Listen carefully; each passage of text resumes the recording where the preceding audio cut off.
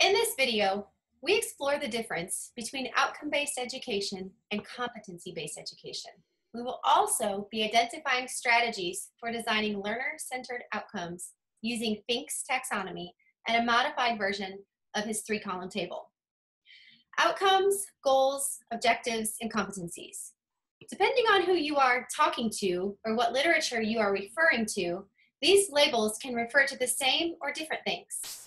Is this just another example of the rhetoric in education not lining up with the reality or the practice?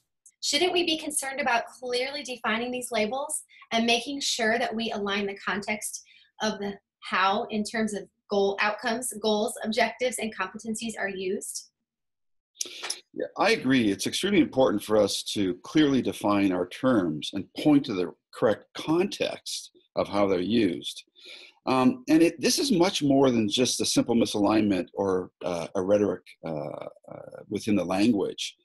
Like we've seen in many other aspects of effective learning environments, it's important for us to go to those primary sources, those fundamental ideas, those concepts to help build on our thinking.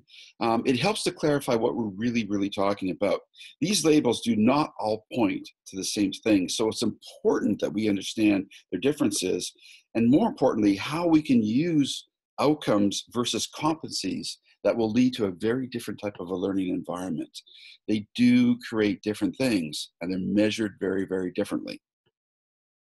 Before we begin, it is important to point to John Hattie's research documented in Visible Learning and his affirmation that the human being is the most amazing learning entity, and that unless we're looking to hinder learning, almost anything we do with a positive intent will contribute to student achievement. The key is to figure out the most effective way to promote that achievement. We believe that the most effective way to do this is to create a significant learning environment in which we give our learners choice, ownership, and voice through authentic learning opportunities, which we refer to as the CSLE+COVA framework. The use of authentic learning opportunities and the related projects that come from this approach require that we design the learning environment by focusing on learner outcomes rather than learner competencies.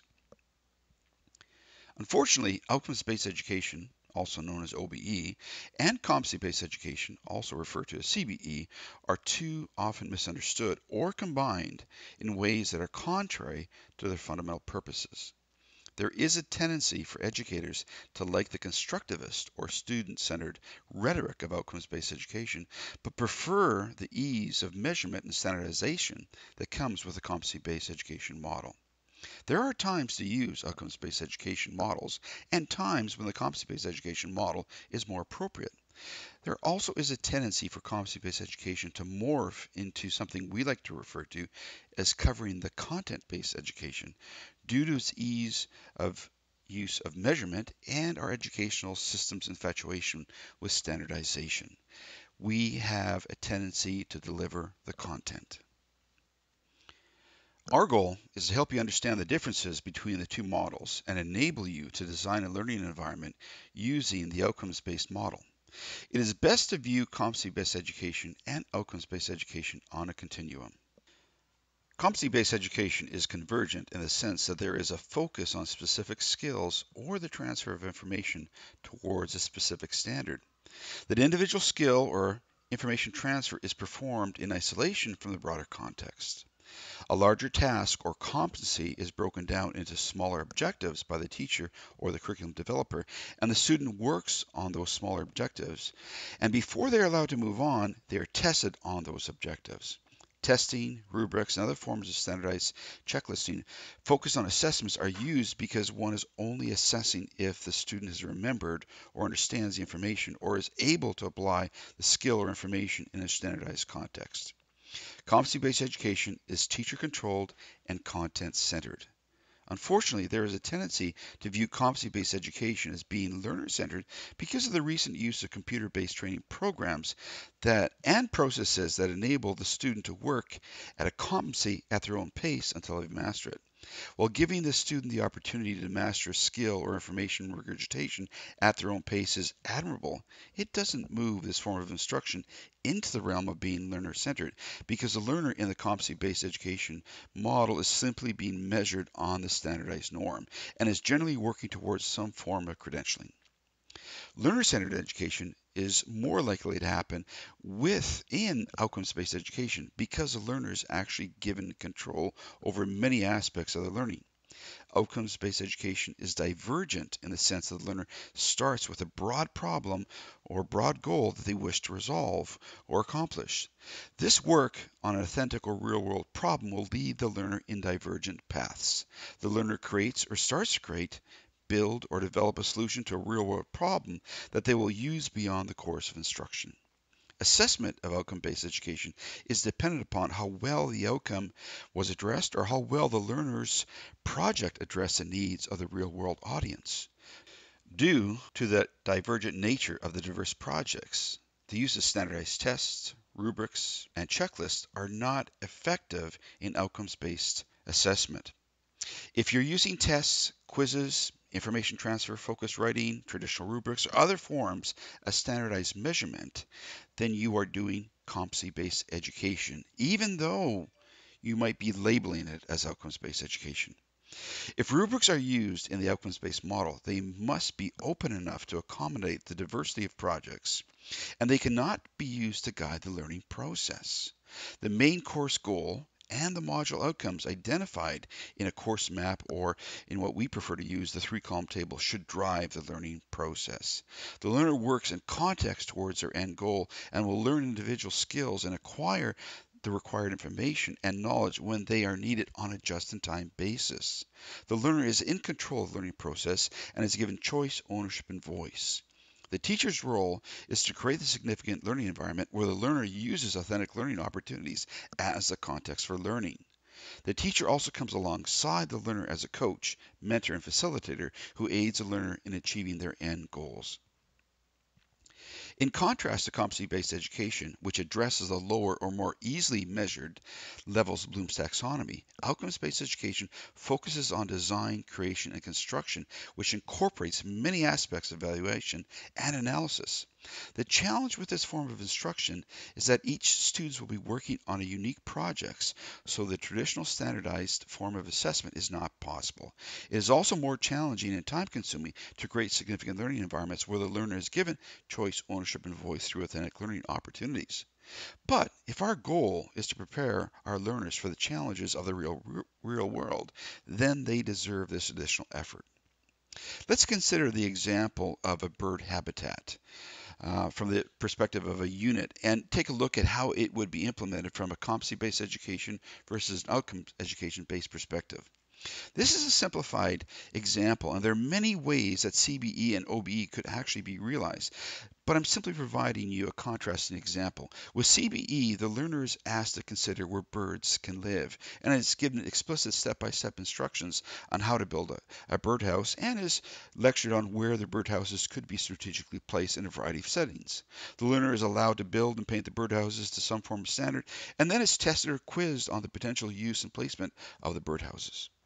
In contrast with OBE, the learner is asked to explore their surroundings, identify native bird species, and then research what type of birdhouses would benefit these particular birds. The learner could select a particular bird or species that they would like to help and explore the things that they could do to help this particular species. Since one of the goals is to address where the birds live and nest, they could then identify the best way to help these particular birds. The project may involve building birdhouses, or it may involve including nest materials for the birds. When I use this type of an example in a face-to-face workshop setting, participants often want to improve the competency-based education model by moving it more towards the outcomes based on the continuum. Participants quickly recognize that the highly focused or granular perspective of competency-based education ignores the broader context and limits deeper learning. Attempting to add the context after the fact is a quick fix, and it really does not work. We need to design outcomes-based education from the ground up. You can't just add outcomes to a competency-based education model. In contrast, competencies like building a birdhouse will fit within the outcomes-based education model. But since CBE is so highly controlled and measured, OBE will not fit within the CBE model. The advantages of this learner-centered paradigm is that it pushes learning into deeper dimensions. Instead of just focusing on the one-dimensional competency or the foundational knowledge perspective, which is very easy to measure, the learner-centered outcomes-based model enables a learner to move beyond simple knowledge into application, integration, and various human dimensions as they develop the passion necessary to learn how to learn. The notion of deeper learning is currently very popular, but it only can be achieved if we move beyond competency-based education and into the realm of outcomes-based learning. To design or create this type of significant learning environment, you need to have an alignment of outcomes, activities, and assessments. The situational factors in the slide relate to the context of the program, the course, the learner, the instructor, the subject. The context of the active learning in this slide is provided from the authentic learning opportunity within the CSLE+COVA framework. Auditive versus educative. The notion of auditive versus educative assessment is better understood if you equate auditive with summative assessment and educative with formative assessment. Fink refers to auditive summative assessment as backward looking because you are looking back after the fact. Educative assessment is looking forward because it includes student self-assessment as well as using criteria and standards as part of the formative feedback process, which the student can use to make adjustments to their learning. Effective formative assessment is dependent upon not only the right learning environment design, but also preparing the learner to receive that type of feedback and to consider learning how to learn and become a better learner. Fink's taxonomy, which starts out with foundational knowledge that deals with foundational understanding of information and ideas. With this foundational understanding in place, one then moves on to the application of that knowledge that is realized through the application of skills, critical and analytical thinking, and the management of projects. The next stage of the taxonomy is integration, which connects the application of knowledge to people and the real world or realms of life.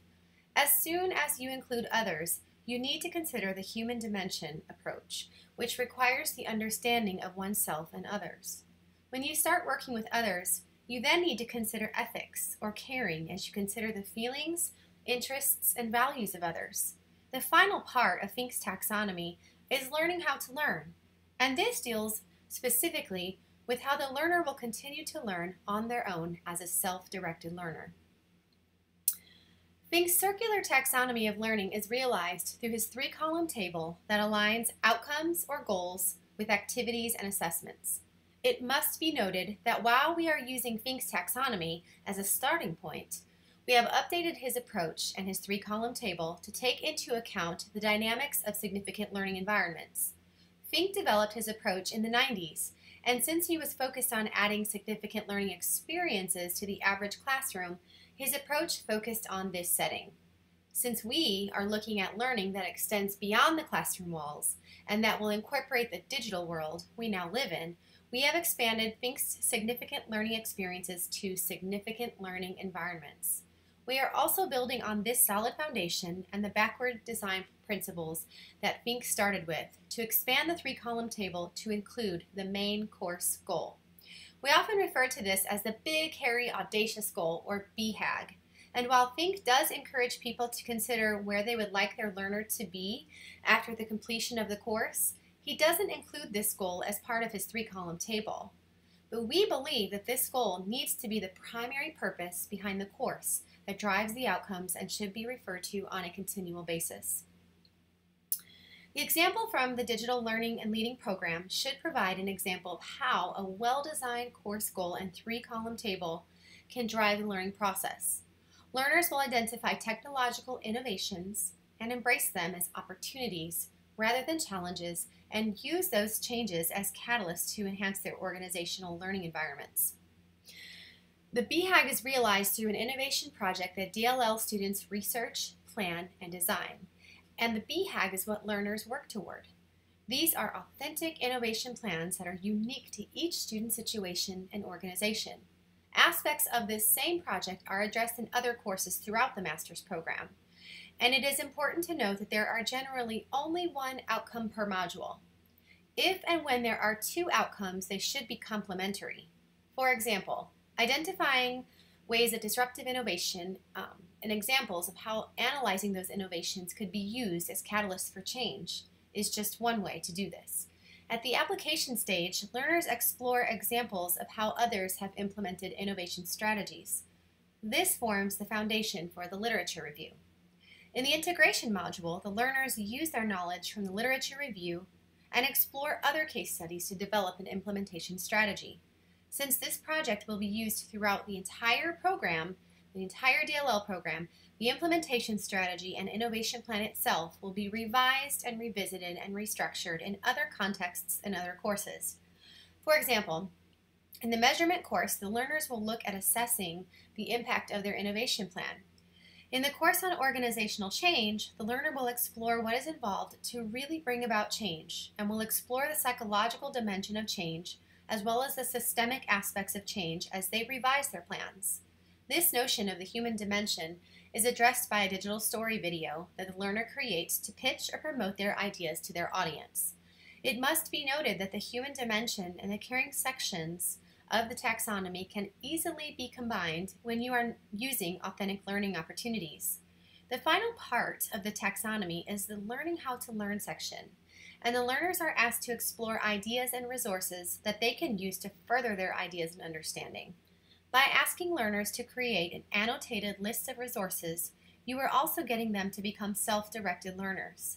In the final module, the learner is also asked to compile their innovation proposal, the literature review, the innovation strategy, and their digital story video into a cohesive post onto their ePortfolio. The reflective activity enables the learner to use the formative feedback they have received throughout the course to build the starting point to their innovation plan. The fact that this plan is to be implemented in their work setting means that they have an audience and standards for the plan by which they can assess their effectiveness. Since we have students from various disciplines like K-12, higher education, not-for-profit, and corporate training in the program, each project is unique, so we have to draw upon the needs of the learner's audience and how well those needs are met by the innovation plan as a primary factor in assessing the learner's projects. While we do use marking rubrics in the program, the rubrics are very vague and general and serve the role of marking guides rather than traditional standardized rubrics, which are all too often mistakenly used to drive the learning activities. Outcomes that lead to the fulfillment of a broader course goal allow for the divergence that is part of authentic work. The outcome-based emphasis on Fike's taxonomy and the modified three-column table is the ideal backward design format to use with the constructivist-based frameworks like CSLE+COVA. If you have created a significant learning environment in which you have given your learners choice, ownership, and voice through authentic learning opportunities, then you need to use an outcome-based course design to help guide your learners through this learning process.